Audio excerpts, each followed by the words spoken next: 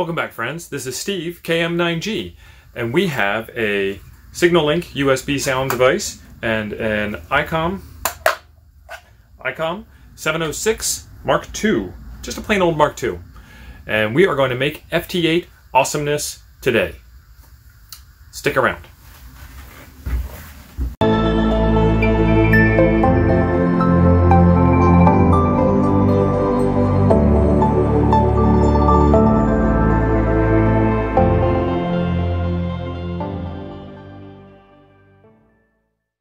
Tigertronics SignaLink USB. This is a way to get older radios that don't have a built-in USB sound card, built-in USB port on their own that has a sound interface coming out of it. So my FT891 has a USB port, but there is no sound interface. So I need something like this. And since I have this, this also works with the Icom 706, which is what we're going to show you today, is how to hook this thing up to the Icom 706 and get it ready. So the first thing I've got to do is deconfigure it, unconfigure it, reconfigure it from 6-pin mode into not 6-pin mode. So what I've got is a bunch of different things. First off is the SignaLink with the existing configuration chip in it. I'll show you that configuration chip in just a second, and the cable. And then I also have a 13-pin DIN style cable with a Icom chip and a 13-pin DIN style cable with a Kenwood chip with some jumpers on it, because apparently Kenwood radios aren't all the same on their 13-pin connector. We'll get into that when we do this for the Kenwood radio, but for now we're doing this for the Icom 706. So let's get this guy taken apart. A couple of quick thoughts on this is, if you only have one radio, this is absolutely fine that it's got all these screws, keeps the case nice and secure, keeps all the inside bits on the inside and the outside bits on the outside. But if you've got more than one radio, you might want to consider getting some thumb screws to replace these Allen head screws, so they'll stick out a little bit farther and you can operate them with your fingers instead of having to carry around the Allen wrench. I guess it really just depends on how often you'll be reconfiguring your SignaLink.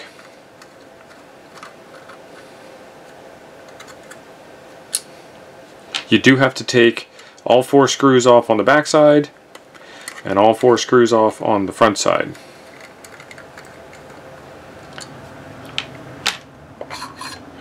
And then you slide it out. Well, I guess you don't need to take all the screws off on the back side, but I did anyway. Let's put those screws back in.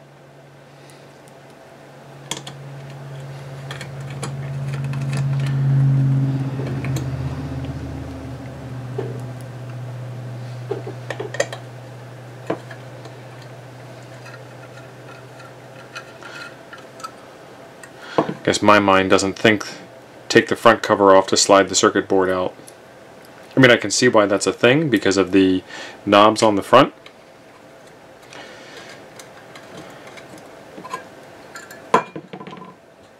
But either way, I still think that there should be thumb screws. One less thing to carry if you're taking this thing out in the field. Inside, there is not a whole lot going on. There's a Texas Instruments audio chip, clock crystal, a couple of transformers, some jumpers. I mean, it's a sound card, and then it's an interface on the back side. So USB for data to and from the computer, and this RJ45 jack for getting signals in and out of the radio. So we'll pull out the chip that I use for the 6-pin cable for Icom radios, and they do send these nice little carrying cases, containers, whatever, with some anti-static foam. And then I went ahead and put stuff into little Ziploc bags.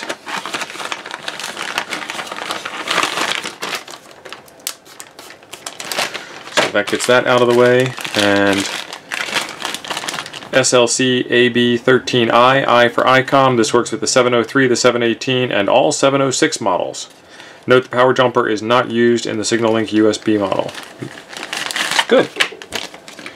So there's your 13-pin DIN cable with the RJ45 on one end.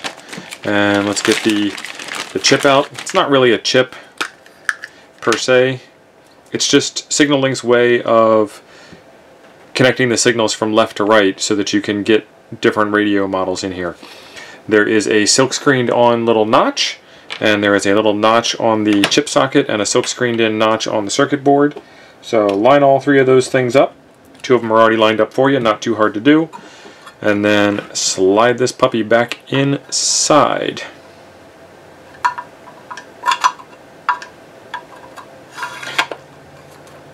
And then put your screws back in.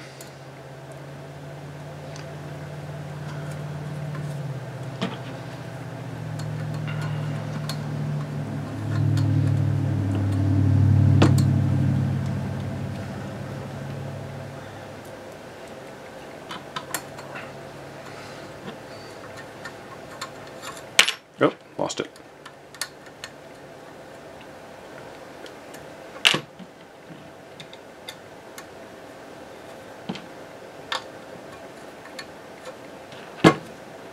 On the front of the SignaLink, you have controls for transmit and receive volume levels and controls for delay, and the SignaLink handles the push-to-talk circuit. When there is audio coming from the PC, it will initialize the push-to-talk circuit and open up the radio for you. So let's get that put back in there, and that put back in there.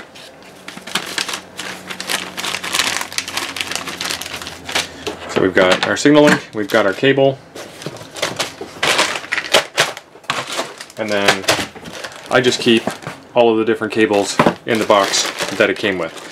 Let's get the 706 over here, and I will show you the settings, the way that we connect the SignaLink to the back of the 706.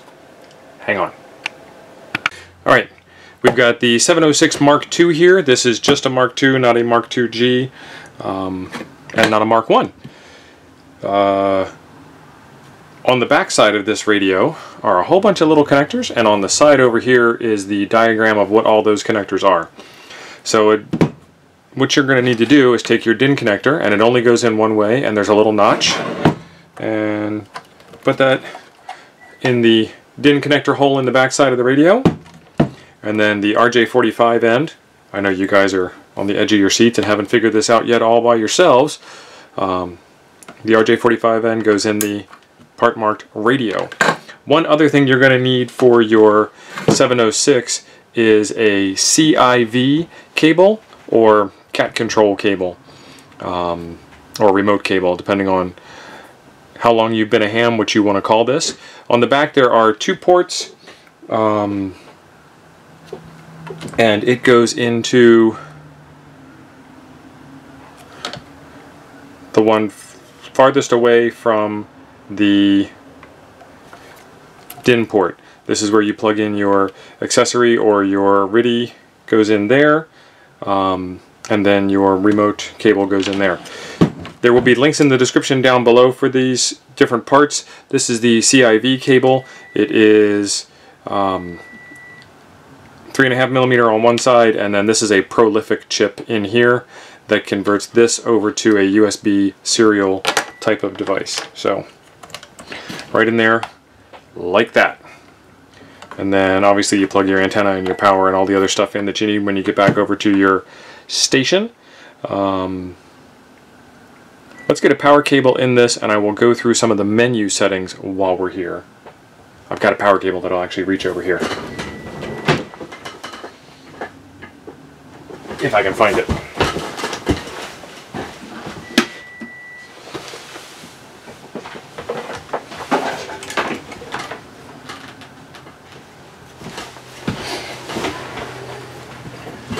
Alright, one of the neat things about this is that the power cable is the same for the Icom 705 as it is for some of the older Kemmler radios. So we've got the power cable plugged in, we've got the CIV cable plugged in, we've got the SignaLink plugged in, and then we've got our power supplies now plugged in.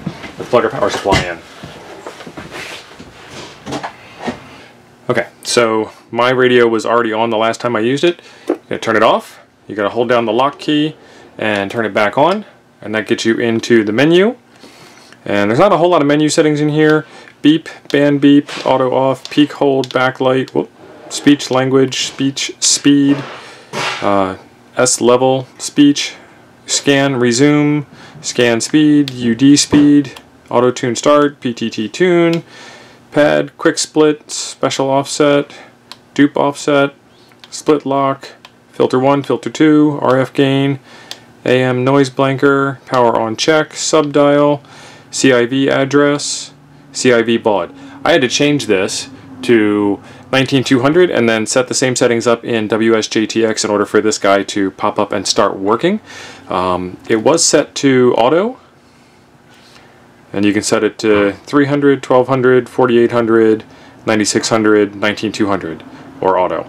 And I want 19200. I want all the speed I can get. And then you turn it off.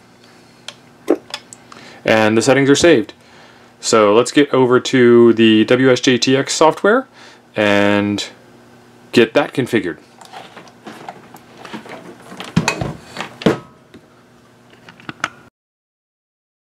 Okay, this is wsjt-x version 2.2.2.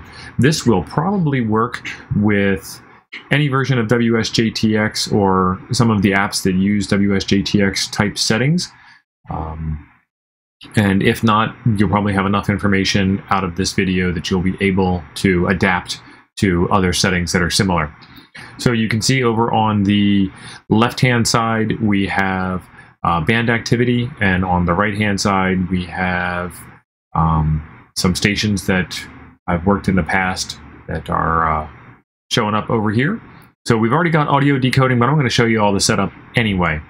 Let's go up to the File menu and choose Settings, and in the General tab, configure this for yourself and your grid square and all that other lovely goodness that you like. And then we want to get to the meat of this video, which is the radio and the audio settings. So under Rig, you want to pick the 706 Mark II, if that's what you have, but this will work for the 703, the 706, the 706 Mark II, and the Mark II G. I have a 706 Mark II. My serial port is going to be dev TTY USB 0. This is a Linux machine, so that's what it's going to show up as. If you're on a Windows machine, it'll probably be some high COM port number. You know, like some number above 4. But it's very easy just to pick one here and go through the rest of these things and then hit this test cat button. The baud rate, you saw me set that on the radio to 19.2, so it's at 19.2. Default data bits, default stop bits, default handshake, no DTR, no RTS, PTT method is set to Vox, mode is set to data packet, split operation is set to fake it, and we hit this test cat button and it should turn green. Cross your fingers, folks. And it's green.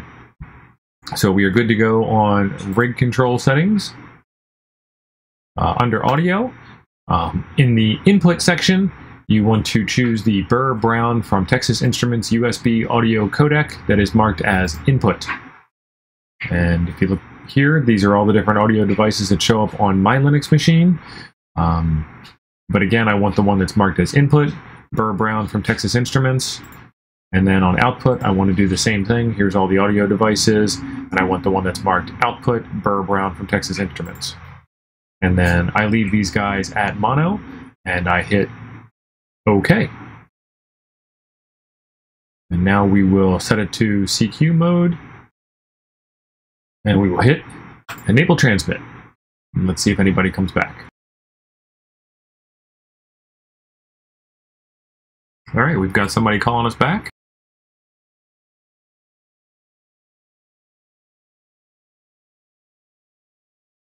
All right, we got him in the log. There are a couple of additional settings over here that you want to be aware of. One is your power setting. As always, good amateur practice says use the least amount of power necessary to make the QSO. So you can adjust your power meter over here. And then on the left-hand side, you have your signal strength meter. And what we'll do is we will get out the shaky cam and we'll take a look at the front panel of the radio and the SignaLink. We'll make a few more adjustments and see what we can do to make these things change. Okay, what we have going on here is the SignaLink and the 706 Mark II and an MFJ meter. A couple of settings on the radio. The first thing you want to do is go into meter and hit that meter button enough times until ALC pops up so you can monitor your ALC level. You want to make sure that noise blanker is off. Click the menu another couple of times until you get to M4 and change your AGC settings to FAGC. And then we are all set on this side. On the SignaLink, I have the volume on transmit turned all the way down. I have the volume on receive turned all the way down. Let's go into wsjt-x and hit enable transmit. And you see that level there. You see that the meter is at 0.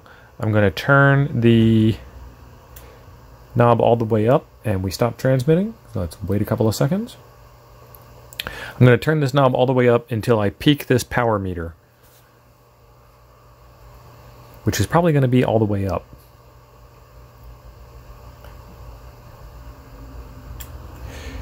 But you can see, as I'm turning this up, I'm all the way up, and I am at a little over 125 watts, maybe 130, 135 watts right there. We've got transmit on the radio, and we have the PTT light was on.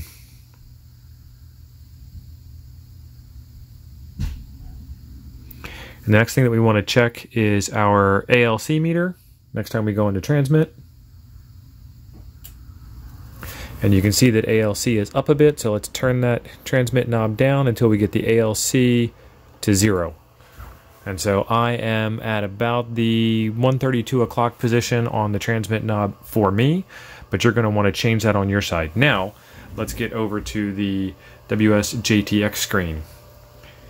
And let's turn you guys down a bit. Okay, so what we're looking at over here is this receive decibel column, and you can see that it's at 0. Right now we're in the middle of transmitting, so we'll wait until we stop talking so we can start listening. And I'm going to turn the RX knob on the SignaLink until that number goes up. And I want to get that as close to the top as I can without going red. And for me, that is 100% all the way up. All right, so I sent a -2, I received a -4. Those are pretty good signal reports. All right, we got the SignaLink settings all done for the transmit levels and the receive levels. That's taken care of. We got the noise blanker, the ALC, the AGC, and the cabling requirements taken care of. That's all done. We made a couple of contacts while we were tweaking all the different audio levels. That's how good FT8 is. And that's how you do it. We even got the meter out to look at how the signals are working and make sure we're getting the most signal strength into the computer and out of the computer. Hope you enjoyed this one. Pause the video, leave a comment below if you have some updates or if you've made this work with your radio, and love to hear from you. Thanks for being awesome.